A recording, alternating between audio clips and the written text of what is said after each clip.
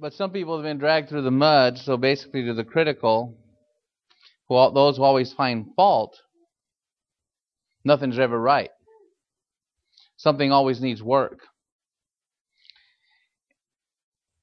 Jesus made a statement and said, hey, before you go about taking the toothpick out of someone's eye, pull the telephone pole out of your own.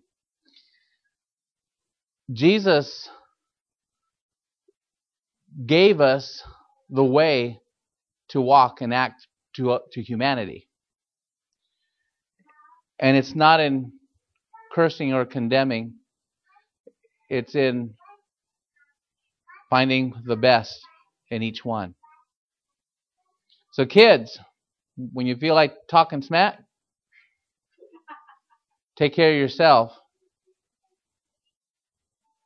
Are you hearing what I'm saying? Children, you're all dismissed.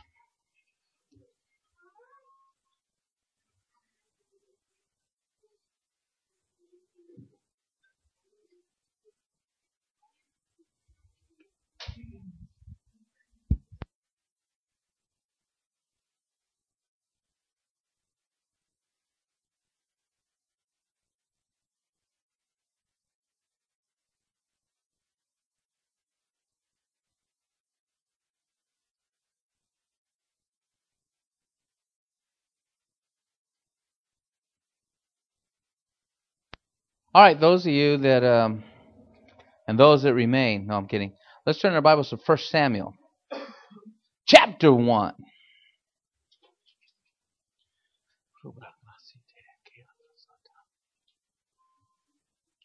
Glory to God.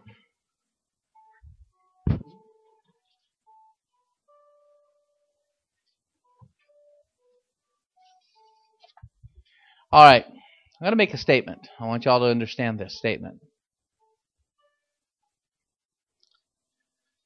God brought his blessings from heaven to earth.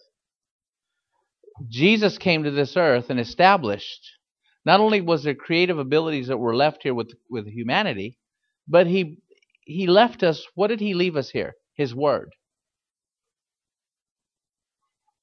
He left us his word, right? Are y'all with me? The Bible, the words of God are here in this first heaven. I want you to understand that. Because his word opens the door to what you can receive from heaven. The keys to your future are here, and it unlocks what you have in heaven. Through the word that is here,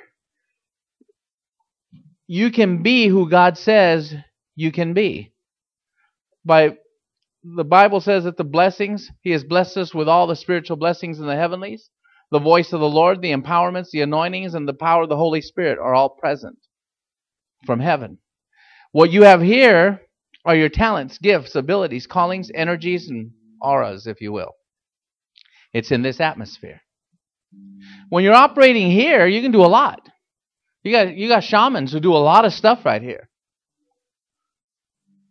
Moses' magicians matched the serpent. But then Moses' serpent ate up the other two.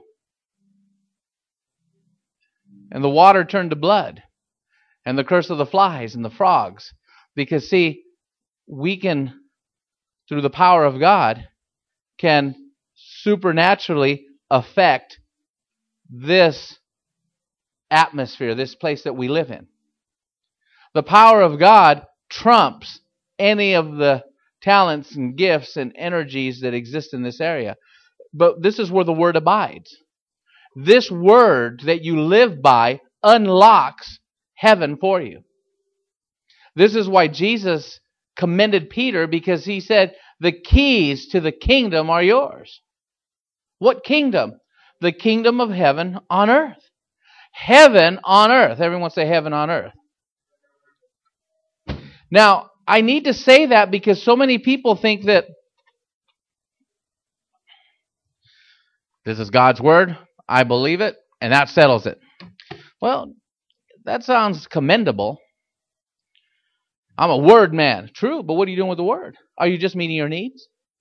There's people that really believe that. I just meet my needs. My needs are supplied. My needs are supplied. My needs are supplied. Wait a minute. Pray for the person next to you.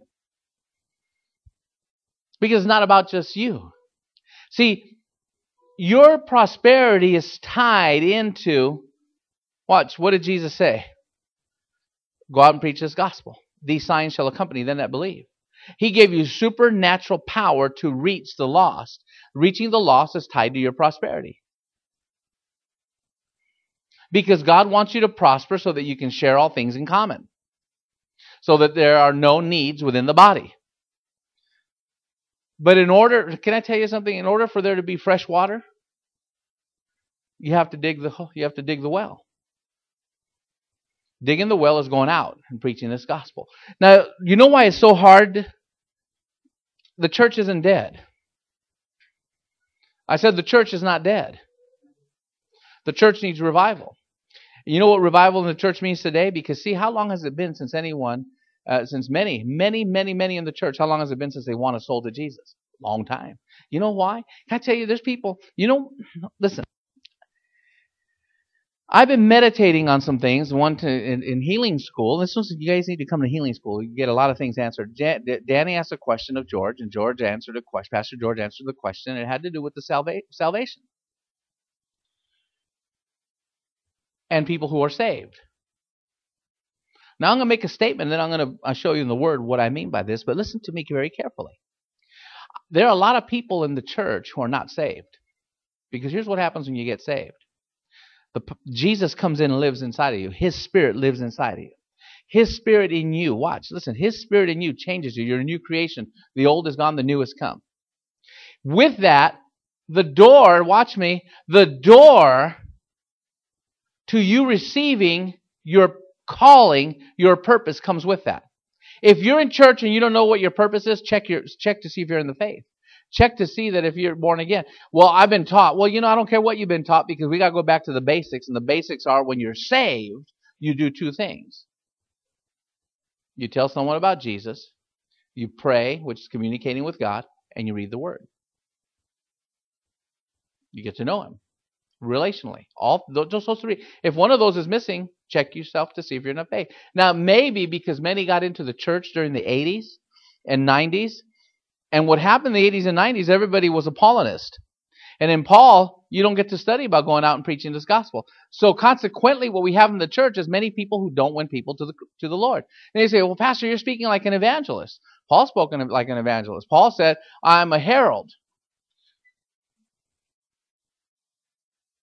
Now, let me tell you something. If you have no vision for the future, or if you do, and all you're talking about is me, myself, and I, you're selfish, and you're not living for God. You're stuck right here. Well, preaching the gospel won't get me fed. Yes, it will. Because you're taking care of His inheritance, which becomes your inheritance. Psalm 2. Listen to me. Listen, I got to tell you something. You might think, well, this message ain't for me. I don't need it. You know what? Yes, it is. When was the last time you won a soul to Jesus? Listen to me. I'm going to tell you something. There's a whole world out there dying. Do you have any compassion for the world? Do you have compassion for it? Do you have compassion? Do you care? When the earthquake hits somewhere, do you say, well, thank God it's not me. Roll over and go to sleep? Or do you pray for the people? They're hurting. If you don't have the heart of God. Let me say it again. If you don't have the heart of God. Are you after His heartbeat? Are you after what He wants for you? Well, we have to live and breathe in this earth, and we have to work. Yes, you do. But can I tell you, when you look around, sit at your desk, sit at your cubicle, sit at wherever you're at in your job, look around you, and are the people born again? Your customers that come to you, are they open doors for you to preach the gospel to them? Yes, all of them. All of them. See, putting first things first is what He said. I'm leaving. I'm going away. And if I go away, I'm going to leave you someone just like me. And He's going to tell you all about the things that my Father tells me.